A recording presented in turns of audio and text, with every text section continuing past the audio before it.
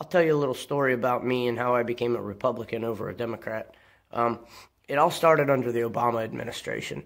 I started seeing a decline in our country, in our economy, in our infrastructure,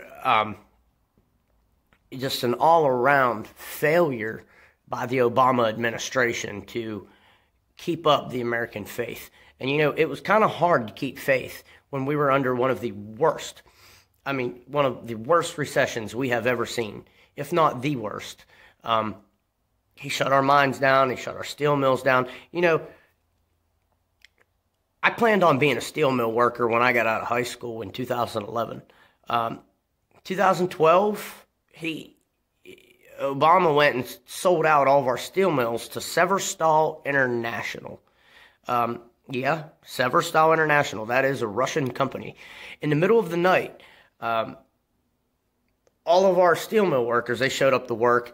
There were locks on the doors. There was a sign that said Severstal International right on the front of the building. They had changed the locks.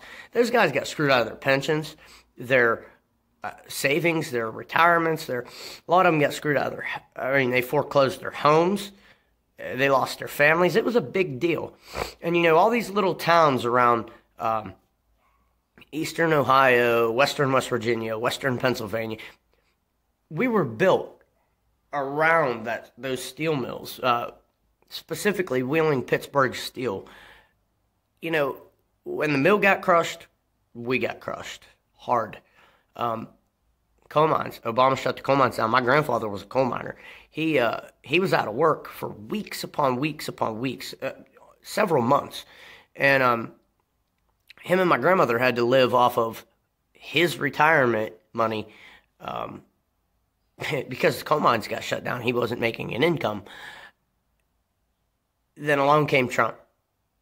Trump promised jobs. We got it. He promised infrastructure. Guess what? We got it. He promised to open the coal mines back up. Guess what? He did.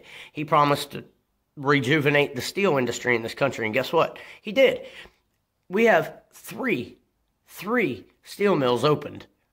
Within the last 4 years. We had a rumbling economy, a better economy than we've ever had. But the point is, Obama and Biden is what really made me change into a Republican. And I feel like in these 4 years that we're going to have to endure under Biden. We're going to have to endure under Biden now.